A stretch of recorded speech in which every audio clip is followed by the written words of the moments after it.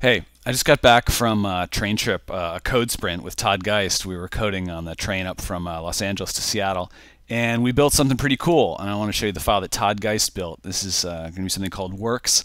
This is a new solution for GoZync where you can send work orders out to your offline folks in the field with their iPads, sell a bunch of stuff, record a bunch of information about parts, and get those orders back into FileMaker. This is the FileMaker side of it that Todd built. There's just some really cool stuff here.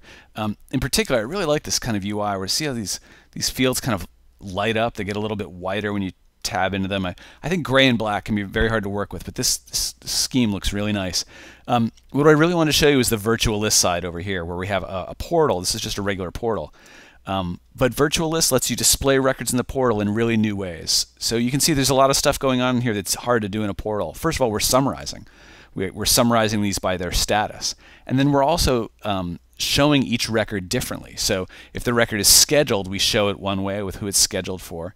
And then if it's checked out, we kind of show it differently here. So it's pretty cool. I was just down at FM Disk talking about virtual list, about how kind of flexible it is. And this is a really nice example.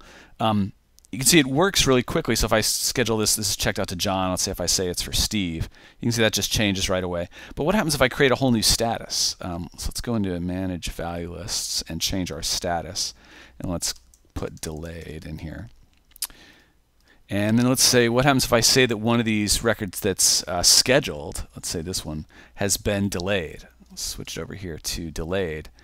You see that it picks up our category, drops the record right in there, displays it differently, keeps its focus.